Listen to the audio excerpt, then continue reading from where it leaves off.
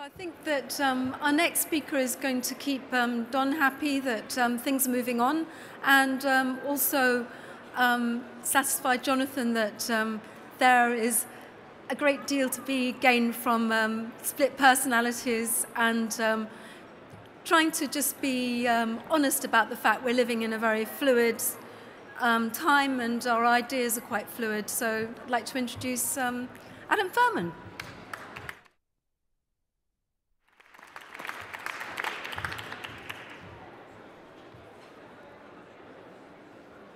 How do you start this? Okay.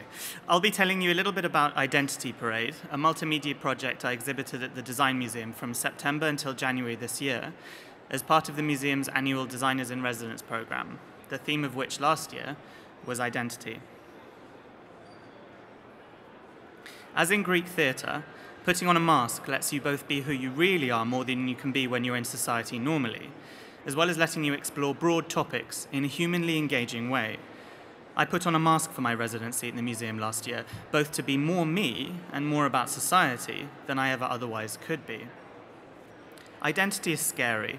If we look inside ourselves, we see it changing from day to day, month to month, crisis to crisis, and so it is a relief for many to have metacultures with which to identify, nationalities, religions, certainties. For others, there is the religion of background, a pride in unusual origins that seems to invest people with value simply by where their parents were born, how much their lineages may have been persecuted, and how many stamps on their passports they can claim from their childhood. On the other hand, there is localism and the return to the micro, to the homegrown, to the immediate surroundings, a willful reduction in our horizons that desperately yearns for a past state, creating little Disneylands of farmers' markets, pop-up butchers, shops, restaurants, and gardens.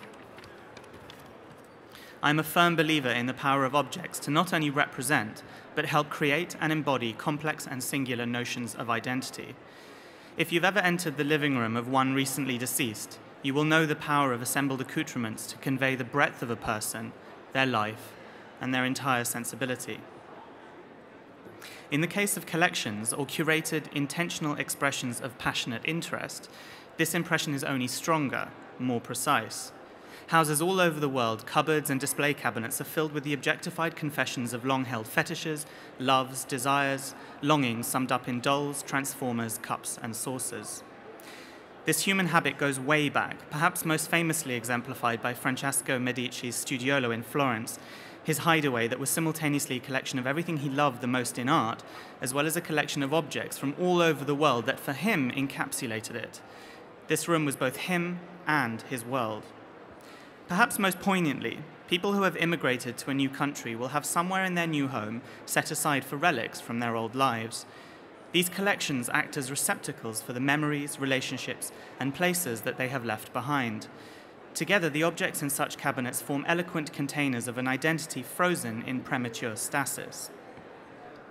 And just as people instinctively collect, and these collections inherently embody their trajectory through life, so designers design. And taken together, their objects perhaps even more potently tell of their journey. Back to masks. For the residency, I created a character, a paradigmatic young 21st century designer who is obsessed with technology, pop culture, mass media, digital socializing, all pervasive things around us. But he is also lost, lonely, critical, and longing for something concrete, although he is not sure what it is. I locked him in his flat for 3 months, alone with his laptop. His only creative outlet was to use the internet to make things, object poems that offered him release. He was a Western hikikomori trapped with only his own anxieties and his online persona and his fake friends. He had access to only the most ubiquitous, easy-to-access fabrication technologies. 3D printing websites where he could email designs he had dreamt up overnight, click yes on PayPal, and receive them in the post the following day. Instant object expression. The loner on his laptop pinging files over the net to get 3D printed is just the extension of the studio potter, the lone artist free of the market into the 21st century. The only exigency that guides the design of anyone's creations nowadays are the limits of their idiosyncrasy. Writing scenarios for the character, Stories brought together issues he was grappling with: Facebook envy, generalized anxiety, smartphone addiction, with things he obsessively adored, be it Miley Cyrus or David Bowie memes. These then found form through his laptop late at night and were delivered to him in plastic, ceramic, plaster, nylon, metal, from me totems that allowed him to be more than he could ever be, delicious and forever as fresh and cool as strawberry waiting for cream, as viral as Hillary Clinton's sexting on her Crackberry, to pots as kitsch as his recently deceased grandmother's doilies, her shower cap, her rubber plunger. Yantraments, florid little concoctions of formal exuberance that calmed his agitated mind, little belligerent pillboxes made of luridly pigmented plaster, fortresses for his mind in the war against that apex of mental genocide, his hated and beloved iPhone. Babels, endless towers that harbored in his mind the triumphant rise of civilization to the highest goal of endless difference, and total unity under the apotheosis of Google Translate, a home for the digital mendicant to walk away the inescapable buzzing of 13 billion voices. Weird, ancient, strange-looking, the kind of thing that would look great in a fantasy film.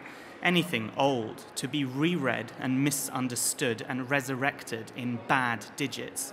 Lurid, strange, ancient, vulgar, dirty and glorious, pink, red, hot, ice cream. Unfortunately, I had to kill him to make my point, to take his collection, to take all his things that were him. Actually, by that point, the objects were more him than he was.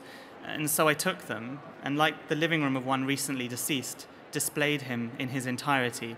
I bared it all, for all to see, in the glaring lights of the Design Museum.